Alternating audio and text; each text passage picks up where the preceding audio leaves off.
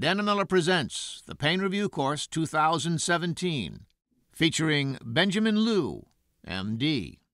Imaging of Pain, Part 1, CT and Plane Films.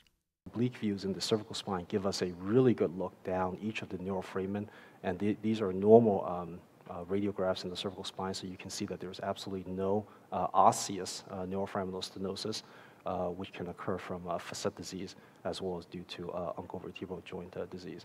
So this is an example of an oblique cervical spine radiograph where there is actually foraminal stenosis. So you can see that at the C5, C6 level, there is facet disease posteriorly, which is encroaching on the neuroforamen, as well as end-plate osteophytes, specifically uncovertebral joint osteophytes, which is at the corners of the vertebral bodies in the cervical spine.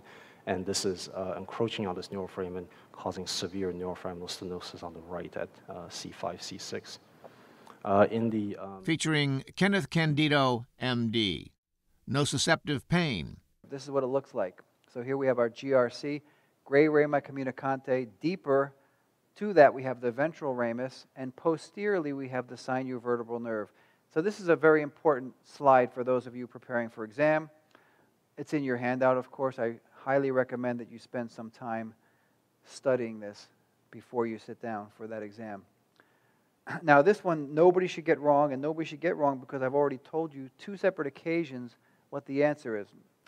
So, chemicals that are found in the internal milieu, that's a beautiful word, milieu, of the nucleus pulposus include which of the following?